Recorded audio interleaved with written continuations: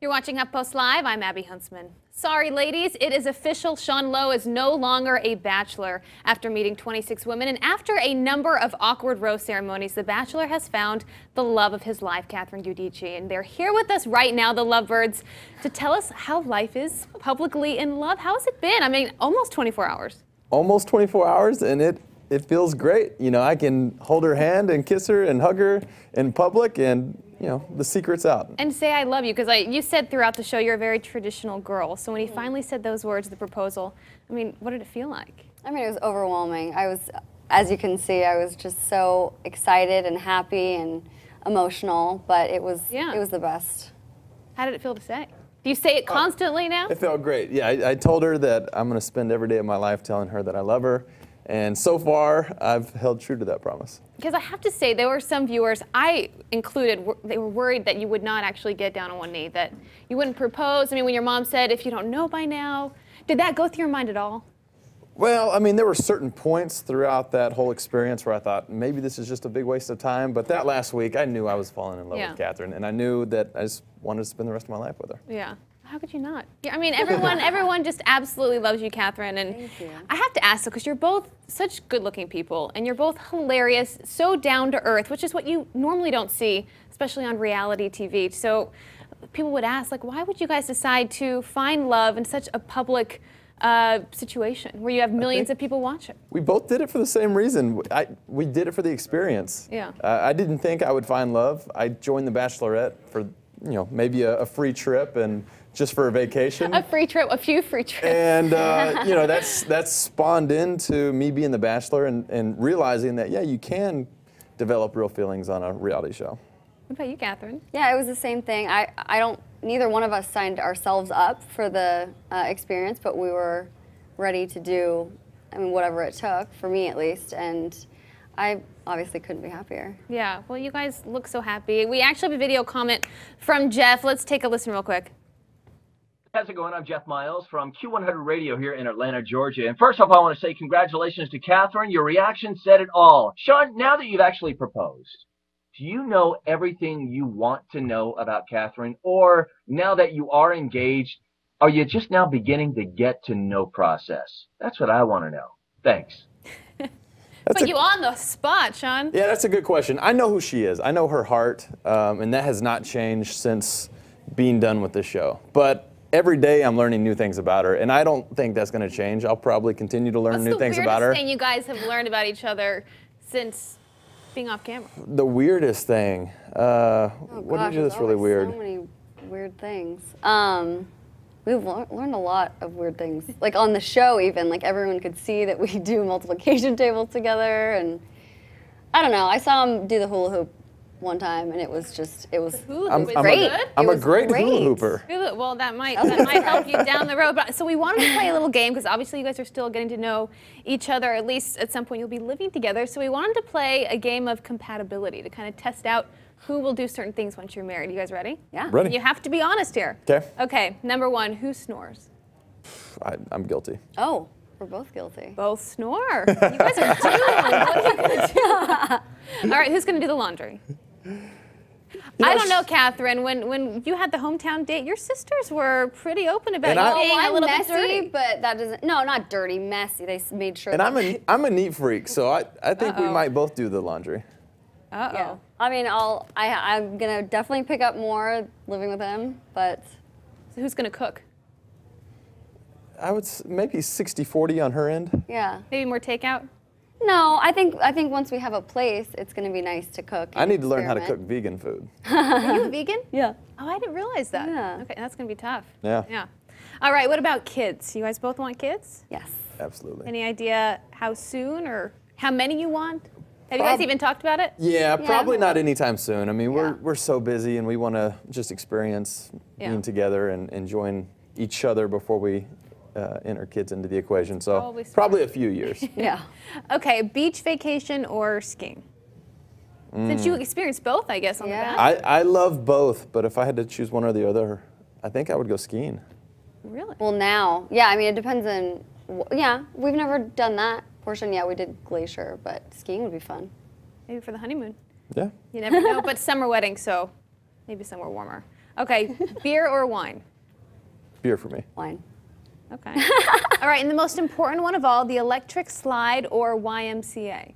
Ooh, electric slide. Yeah. Ooh, you guys More are current. good. All right, well, speaking of dancing, you announced this morning you're doing Dancing with the Stars. I mean, everyone says you've got great abs, a great figure, very athletic. But you got some competition. I mean, you got moves? I like to think I do. I think other people might say otherwise. But, you know, I'm going to work my butt off and put in as many hours as it takes to do really well. And me and my partner, Peta, we are dedicated and committed to winning. She's great. Yeah, and she's won before. And so we're putting in the time and effort right now. And you have some gold medalists. You have... I know. It's stiff competition, so I have to outwork them. Catherine, have you seen him dance? Not in this format. I mean, it's hard. Nobody really these days does the foxtrot or does, you know, the Argentinian tango. So you never know what those are, like what that would look like. But he's athletic, he's hardworking, and has rhythm. So I'm excited to see. My husband, we did the foxtrot. We did lessons for our wedding, and it still was just. So really I wish hard. you guys luck. This will actually be a good, I guess, intro into doing It'll prep us the for first the wedding. dance, right? Okay, so we have another comment, video comment. Let's take a listen to. Hi, Sean and Catherine. Congratulations. I'm Marley from Montreal. Sean, I know that faith plays a huge part in your life, and I was wondering how important it was for you to find a woman who has the same beliefs as you. Was that one of the requirements in searching for your wife? Thanks. Yeah, I mean, faith is the most important thing to me. It's the center of my life, and it's important that my wife shares the same faith and supports me, and we challenge each other in that faith. So that's absolutely something I'm looking for in my wife. Is that something that will be part of your wedding, part of raising your kids? I mean, are you guys totally together on that? Yeah. I mean, if it's the center of your life, it's going to carry over into every area of your life. Yeah. Well, obviously, a lot of people watched the show play out, and you guys watched it after the fact.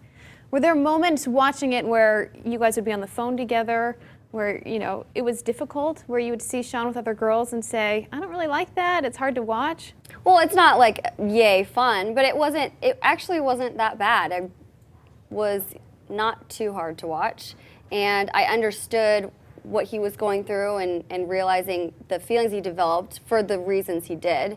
So that was nice to watch and look back on our dates and reflect back on the feelings that I had and why we were so great together. Who did you guys watch the show with? Could you be together and watch it? Yeah, it worked out so that we were always separated. She was in Seattle, I was in Dallas or LA, and so normally I was watching it with close friends back home. Yeah, same, or with my mom. Because I feel like that's the hardest when you hear about other bachelors. They'll say, and I think this is why you guys work, because you're so confident, Catherine, because you watch, you say, you know, this is just what you expect if you're going to sign up for The Bachelor. Exactly. Like, you have to know that that's going to happen. And I feel like there are a lot of girls that aren't as confident as you are. Is that something that you loved right away about Catherine? Oh, she made my life so much easier because she really has handled it extremely well. She never gave me a hard time, and she's, like you said, she's very confident in our relationship. Were there any moments watching it back that you regret or that you wish you had handled differently? I think for the most part I have no regrets because I made the decisions that were best for me with the information that I had. You know, everyone gives me a hard time about keeping Tierra for so long. Of course, I didn't see the crazy side that America sees when they're watching it on TV. And a lot happens off camera, right? I mean, a lot of times you develop these relationships that we don't get to see. Well, it's not off camera, it's just they choose not to put it on TV. But yeah, you're right. Like a 15-minute date on TV sometimes can take 12 hours to film. So we are spending a lot of time together that the people at home don't get to see. Were there moments that happened with you guys that we didn't get to see, that you'd wish that we had seen? There were a lot of moments. I mean, the one I think that probably pops into our head is after our very first one-on-one date, we drove back to our hotel, which was like an hour drive, and we were just hanging out and like singing to the songs that came on the radio, and like that was a really special time for us, and that's something that I think America would have liked to have seen. Yeah. At what point did you know Catherine? Because I feel like you came off very traditional and not as forward as some of the other girls, and your relationship really built up over time, and it was really fun to grow with you guys. But at what point in your mind did you think, this is the man I know I'm going to marry? Well, again, the way that I took this whole experience was, what would I do in real life? My natural progression of a relationship, you'd start off as friends and seeing each other in public, and then you dive into a little bit more deeper of conversation. So that's how I handled it. And I've said this before, in Canada, our first date, I got to see him kind of like frosted and like his eyebrows were gray, and it was cool because I saw him in old age, and that was kind of the starting point to, okay, I could see him being, my husband. You can't say that about everybody, right? I hope I look that good when I'm old. Well, we have a commenter, Ian, the 010203 says, I love the show, but The Bachelor has a horrible track record. You and Catherine are such a great couple, and I'm rooting for you, but how is it going to work this time, especially since you're doing Dancing with the Stars? I mean, you see, obviously you're going to be the first Bachelor to walk down the aisle. So when you see, how many have not worked out, what are you guys going to do differently, you think? Well, I mean, we don't pay much attention to the track record. We're focused on us and our relationship, and she's my primary concern. Everything else, including Dancing with the Stars, is secondary. And that's it. We're just working on a relationship every day, and every day it's getting a little bit stronger. You will for the rest of your life, and yeah. It's amazing. I've been married 2.5 years, and I can tell you that. But obviously, I have to bring up Desiree because she's the new Bachelorette. You guys both got to know her well. What type of guy do you see for Desiree? Ooh, someone active. She's up for a lot of challenges, and that was really something that I, connected with her on. Someone who's sweet and understanding. I mean, just a man who's obviously someone like him, I guess. I mean, she fell for you. Yeah. You have a brother, Sean? No, I don't have a brother, but Des is a sweetheart, and I know she's going to do really well because she's very sincere, and America loves her. I know the guys will love her too, so I'm hoping that it all works out for her. So, I mean, obviously you just went through this experience. If you had one piece of advice you were to give Des, what would that be? Be yourself. If you're not yourself, the guys aren't going to get to know who you are, and it's never going to work. So Des, she's incredible. Just relax, be yourself. Don't worry about the cameras. Maybe keep her brother away as long as possible. Yeah, maybe keep your brother away, but it's tough. Des will be great. Yeah. Okay, well, we actually have a special guest in our hangout. He's from HuffPost Celebrity. His name is Lee Blickley, and he's here to ask some fun questions as part of this series called No Filter. Lee, welcome to HuffPost Live. Thanks for having me. So go ahead, get these lovers in trouble. And here at HuffPost Celebrity, we ask you questions so we get to know you a little better off the TV screen. So what are you guys doing for your first public date? First public date? We don't have anything planned.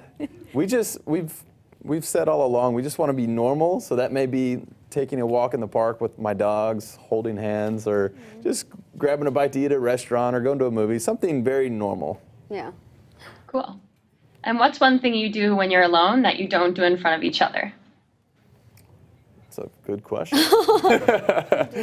Do alone. Oh, gosh. I don't know. Pick out my clothes. Go through my closet, I guess. Pick your nose, probably. Go to the restroom? I don't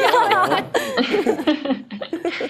And what's the dumbest thing you've ever read about yourselves? Oh, I recently read that I donated sperm to my sister because she was having fertility problems, and that's just weird.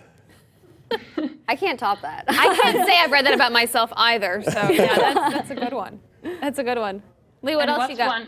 What's one annoying little habit you found out about each other since you've been together? Annoying habit. No. I know I don't want to be attacked for not having something yeah, on the top of my mind, but I can't think of That's a anything good that she thing, does right? that's We'll really bring you annoying. back in a couple months, and then we'll Yeah, get that exactly. And when's the last time you cried? Yesterday.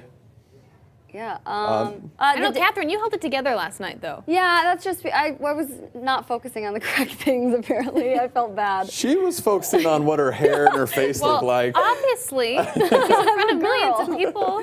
I cried the day before last. And what shows are always on your DVR? I love Boardwalk Empire. That's my favorite show. And then on top of that, I can watch Seinfeld all day, every day. So that comes on 10 times a day anyway. It does. That's good. I always catch Seinfeld. Real Housewives, any of them. Love them. We've had a few of them in that very seat. Yeah. Hey. So I have to pull up your Twitter account because it's just hysterical, and I think it describes you guys so well. If we can take a look at this. This is why America loves you guys, though. You don't take yourself too seriously. You're down to earth, and you're just funny. Yeah, So. she made one. It was me and my 2 dogs, and I've had it up for a couple months. So we were excited to to add her to the family last night.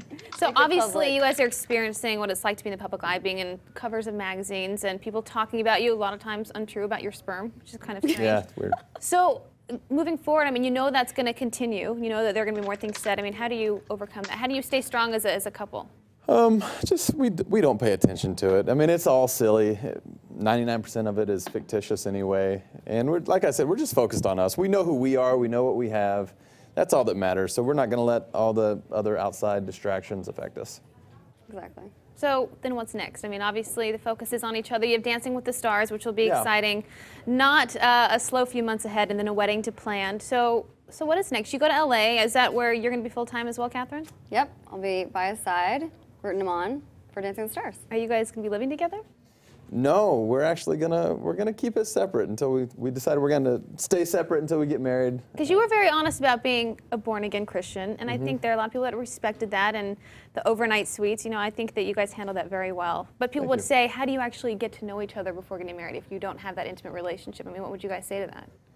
I mean, passion in different ways, and we have a connection and a chemistry that it doesn't really matter about the physical. Yeah. I totally agree. Well, you guys, it's so fun having you here, and you seem so happy, so in love. HuffPost Live, we really appreciate you guys taking the time. I know you're exhausted, and wish you all the luck in the world. Dancing with the Stars will be rooting for you. Thank you very much. But thanks, you guys, for being here. We appreciate it. Thanks, Abby. We've got a lot more coming up, a lot more conversations up next, courtesy of Cadillac. Thanks for joining us.